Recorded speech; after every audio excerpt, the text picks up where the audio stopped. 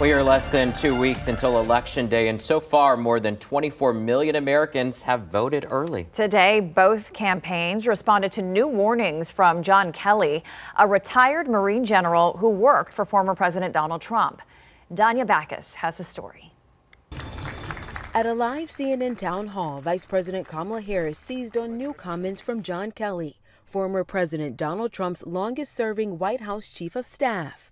The retired four-star general said Trump fit the definition of a fascist. The people who know Donald Trump best, the people who worked with him in the White House, in the Situation Room, have all called him unfit and dangerous.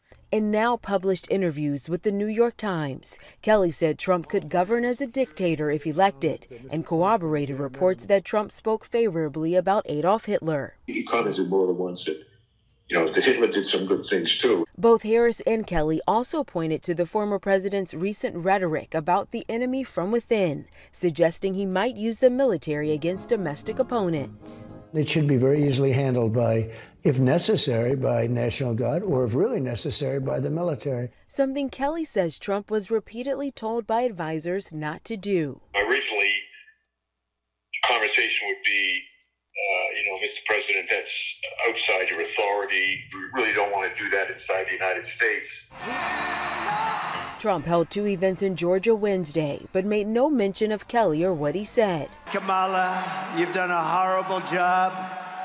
You're the worst ever. There's never been anybody like you. You can't put two sentences together. But he issued this statement on social media, accusing Kelly of making up stories, calling him dumb and a lowlife. Trump supporters say they remain confident in his leadership. If he was going to be a dictator, he already would have done that in the 4 years that he served.